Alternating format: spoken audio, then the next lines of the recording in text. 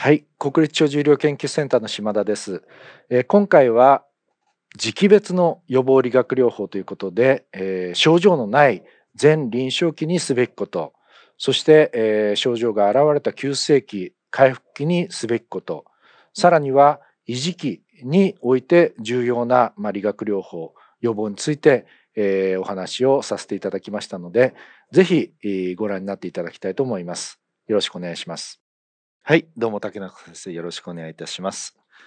今回私からは、シリーズ予防理学療法ということで、第2回時期別の予防理学療法についてお話をさせていただきます。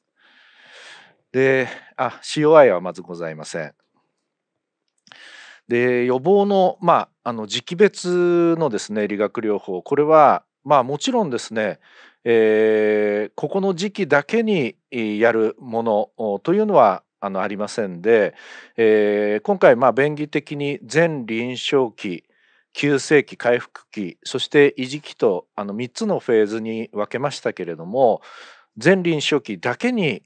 やらなければならないこと、あるいは急性期だけにやらなければならないことっていうのはあんまり多くないと思うんですね。それぞれが重複はしていると思いますけれども、こういったところに、主に注目してやっていただければというような内容で構成してありますので、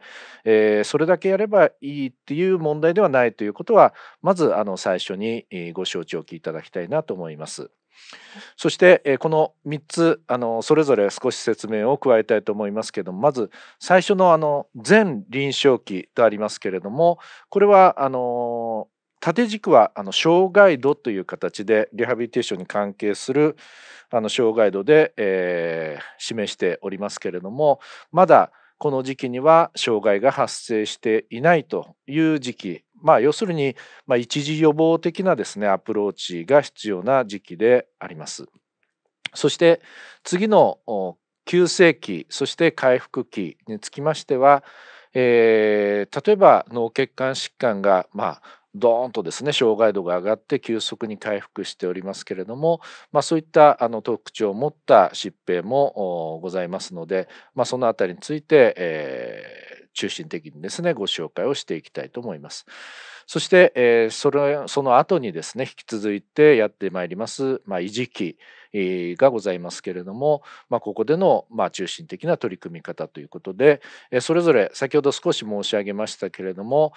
各種疾病によってこの流れというかフェーズごとのですね障害度の動きというのは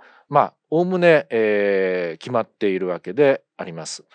まず前臨床期には症状がないから前臨床期というふうに言っているわけですけれども、疾病にかかわらず症状がないわけです。でこれが、一番目立つのがここの脳血管疾患ですけれども、脳血管疾患はもちろん、発症とともに障害度が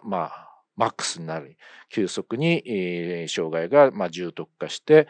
そして、その反面、3ヶ月から6ヶ月の間急速にですね症状が回復し、その後、機能が保持されるというような、経過をたどろうかと思います。一方で例えばこちらの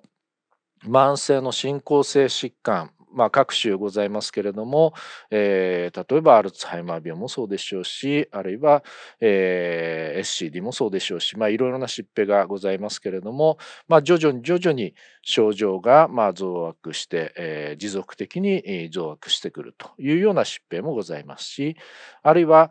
骨関節疾患、これは動き方というのは一定ではないかもしれませんけれども、急性期に増悪して、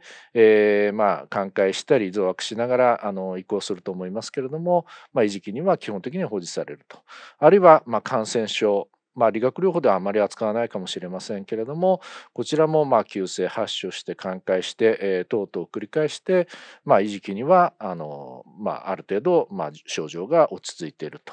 いうようなさまざまな経緯があるわけであります。ではまず最初前臨床期からですね、お話を進めたいと思います。まず前臨床期の特徴といたしましては、一つは明確な症状はないことがほとんどだということであります。ですから、逆に言えばですね、何に対してアプローチをしていくのか、これは、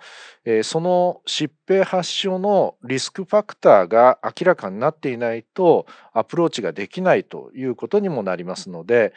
その疾病のリスクが何なのか、あるいは保護因子というのもございまして、そういったことをしていると疾病になりにくいポジティブな要素ですね。これが何なのかということを明らかにして、そこに対するアプローチをしていくわけであります。そして2番目は、リスク指標にて、症状発見を予測する必要がある。これは先ほど言ったのと全く同じですけれども、いろいろな疾病の発症リスクというのは、多重に持っている場合が多いわけですけれども、それらが、どの程度あって、そうすると、発症のリスクが何倍に高まるということが、おおむね分かっていますので、そういうところから、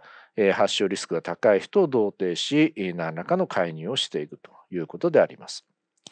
さらには、リスクの度合いに応じてポピュレーションアプローチとハイリスクアプローチを選択する必要があるというふうに考えられます。で、これは何かというと、例えば、そうですね、認知症はですね、高齢期には、だいたい5人に1人の人が、認知症であるというふうに考えられておりまして、もうほぼ、一般的なですね、コモンディジーズと言ってもよろしいのかなというふうに思いますけれども、そういった、非常に多くの方々が対象になる場合にですね、一律に例えば1対1のマンツーマンの理学療法をしていったらですね、これは医療費がとんでもない額になってしまうわけです。ですので、それは現実的ではありませんし、効率的ではないわけです。ですので、そういった場合にはですね、ある程度大集団を対象にできるような、そういったアプローチが必要になります。しかしながら、例えば、認知症の中でもリスクが、低い段階もあれば高い段階もあるわけで、そのリスクが非常に高い人に対して、薄いですねアプローチのみでいいのかというと、それはそうではないというふうに考えられます。ですので、リスクが高い場合には、お金をかけてでもですね、ある程度、リッチな介入をきちんとやっていくというような、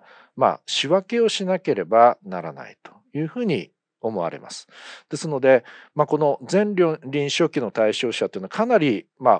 大きくなる場合がございますので、そのリスクの度合いをきちんと把握をして、そしてどういったアプローチが適切なのか、誰でも彼でもですね、マンツーマンでやれば